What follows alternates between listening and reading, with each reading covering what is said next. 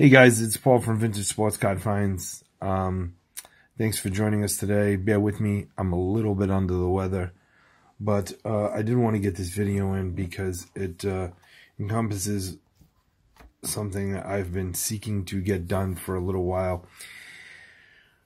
In my quest to build my collection, one of the things, there's really been two sets from the 1980s as it pertains to football and it pertains to baseball that I have been trying to complete. There is now one of those two is done. So the 1980s football stuff is complete. And I wanted to show you just kind of the highlights of the set that I completed. It is the 1984 Topps USFL set. And I was able to buy this set online. I was missing a total of 5 cards, and I bet most of you can imagine which the 4 of them were, but the other one was an Anthony Carter rookie. But let's start with this one here. Now I purchased the set because it had been a safe search for me for a while, and I was looking to complete this set with 4 graded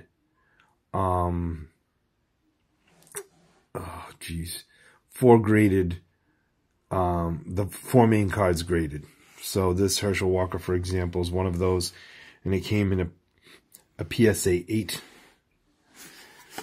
So I was excited to get that. And these were a nice grade.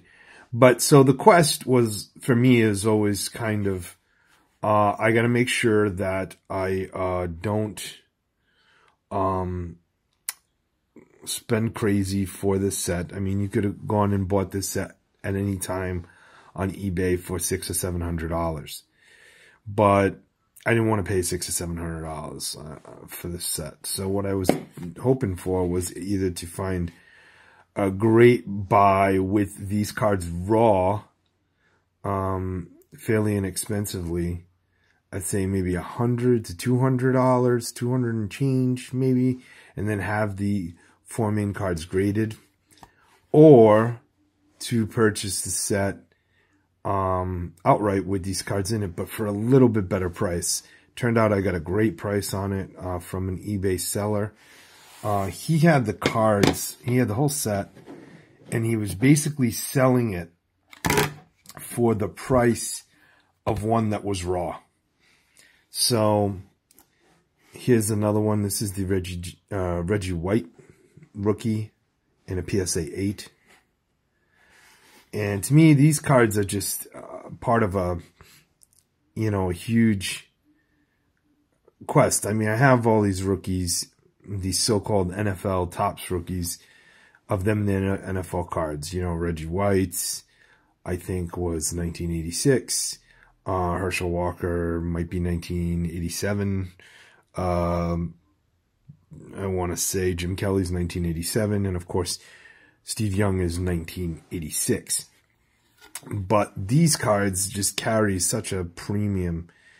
And to me, these are the true rookies. I mean, made by Topps, so it's not made by some fly-by-night card company, not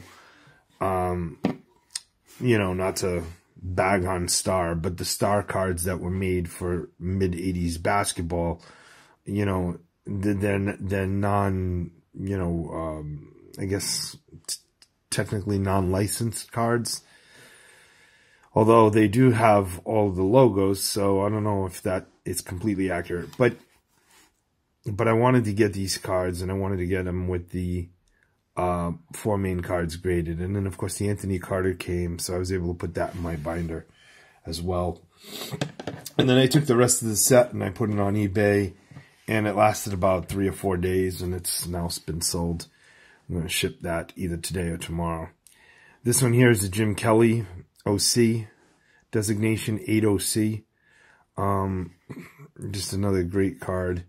Probably, if this didn't have the qualifier, it'd probably be around the 6.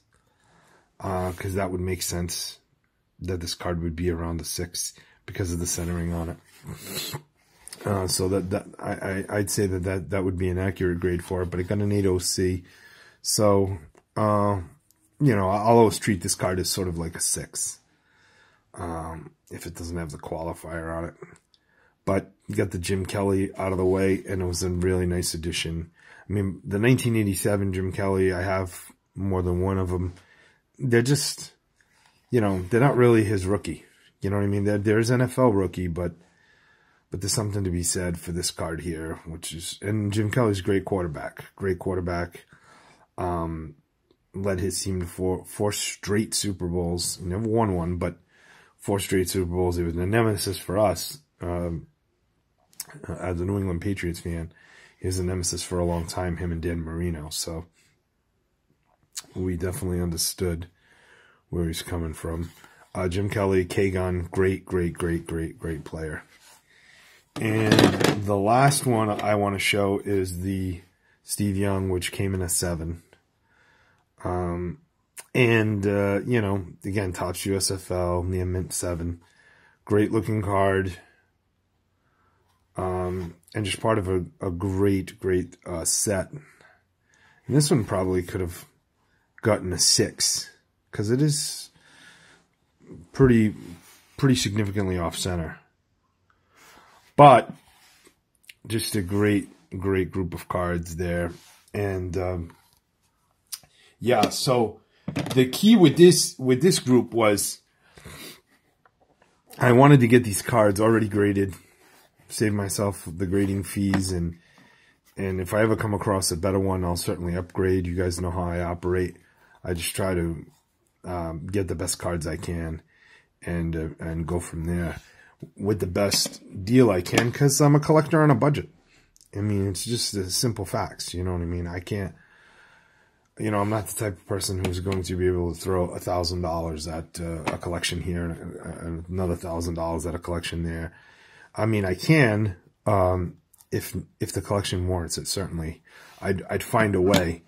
But when you're on a budget, you really are trying to engineer ways to get the cards you once thought, you know, that's probably not a card I'm going to get, or not something I'll be able to add to my collection. But I'm super excited. You can't tell a little bit because my cold is bringing me down.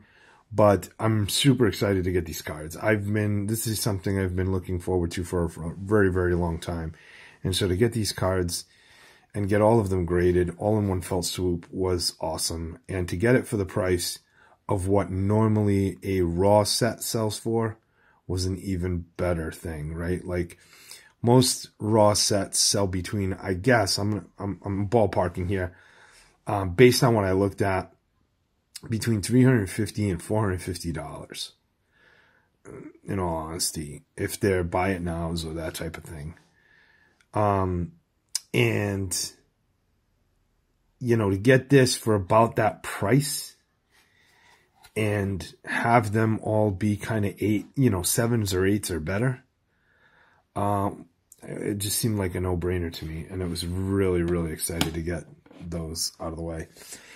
So you guys may be questioning me and saying, well, what's the other set that from the 1980s, from 1980s baseball that you really want? Well, I haven't gotten it, and I certainly will always look to get it. These are just rando cards from the 1984 base set. But I think all of you know which one I'm talking about is the 1984 Flair Update.